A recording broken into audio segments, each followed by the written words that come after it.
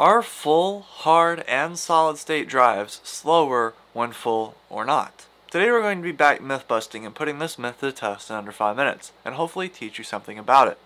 To start off, I want to explain a little background information on how a hard drive works to give you a better understanding before we get into it. First, let's talk about how files are stored.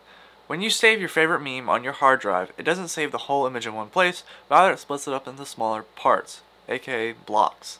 Hard drives save data by finding a clean spot to write on the rotating disk according to the OS. The longer it takes the OS has to search its online RAM, all that stuff, before it can write, the more rotations it takes and the longer it takes for the file to be written or saved.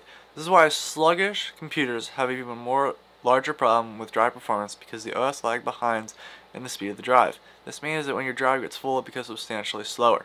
Similar situation exists on solid drives, only with a twist. Solid-state drives are not told by the OS where to write, but rather have to go out and search for a place to write. This takes time, and when some of the reasons hard drives become slower over time is that when something is erased, part of it still sits on the disk and has to be erased, then written to before that file can be saved. This means that a new hard drive will be faster than an old one. But what about our favorite solid-state drives? When a file is deleted, it is completely erased on an SSD, meaning that the SSD will perform substantially better than a hard drive would when you're comparing the age. Same as new. But when the SSD is writing data, it still needs to find those open spaces to write. Your system will also run slower on a full hard drive or solid state drive. The reason behind this is something called virtual memory. Think of it like your computer is using your hard drive like RAM to store things in your system. And when you shut off your computer, that all has to be saved quickly, your system state, all those different things. Or when transferring data from your RAM to your hard drive to help recover from crashes.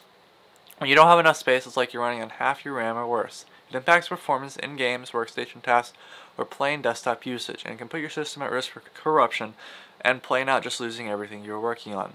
This is why over time a new computer that once felt new can feel sluggish and old.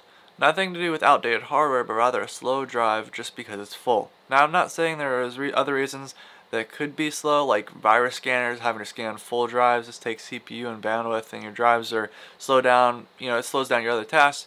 But then this myth is true. I would highly recommend cleaning at least 10-20% of your drive to boost your computer's performance substantially. The benefits are great, and after all, another 500GB SSD is now down to $100. I would ask if you enjoyed this video, please leave me a like, as I use them to determine if a video is helpful. Consider checking out my channel for other cool informationals, news, videos, and unboxings. And of course, my personal Discord is also in the description if you're interested in asking any questions or anything like that. And as always, thank you very much for watching.